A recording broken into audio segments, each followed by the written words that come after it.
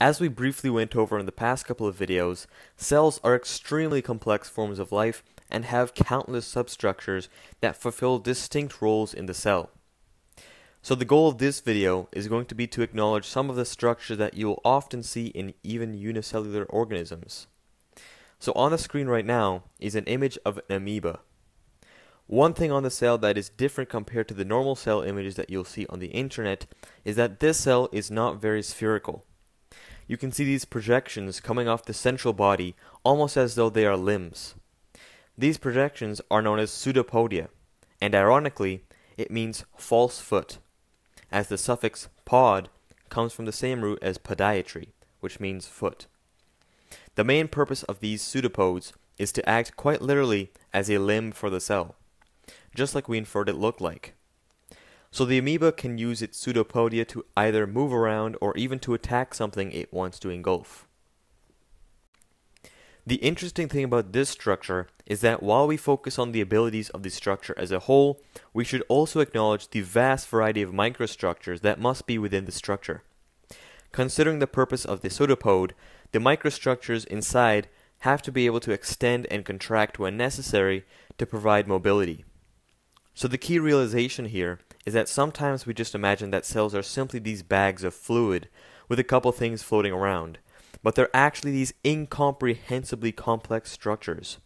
They're so complex, in fact, that even biologists today don't fully understand how everything works and are still studying how some structures actually come to be. Another structure that you'll often see associated with unicellular organisms that either help them move around or even help move other things around are cilia. So this is an organism known as Oxytrichotriphylax, which is a unicellular organism and a eukaryotic cell. So the cilia are quite visible on the cell as they are the hair-like structures outside the cellular membrane. Even though this cell is unicellular, it's a pretty large cell. It's slightly over 100 micrometers in length, so still very small at a human scale, but large on the cellular scale. So these cilia move relatively in unison to either allow the organism to move around, or sometimes to move other things that are brushing the surface of the cell around. A good example for this is the epithelial cells in your lungs.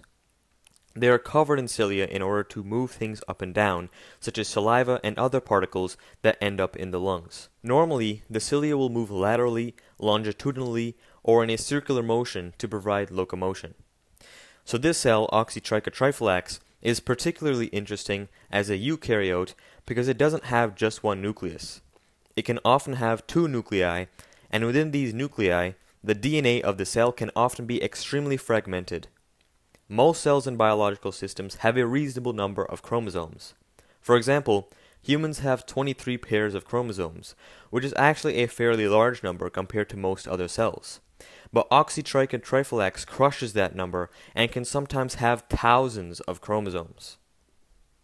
Aside from cilia and pseudopodia, one other method of locomotion is that some cells will just have one larger tail-like extension that can be whipped around to move, which is known as a flagellum. Bacteria and archaea cells most commonly have flagella as their method of locomotion.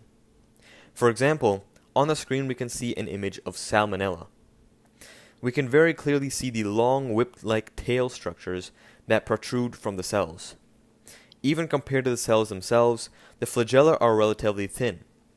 For comparison, the thickness of one flagellum is roughly a quarter of a micrometer. So 4,000 flagella side by side will create the weight of a millimeter.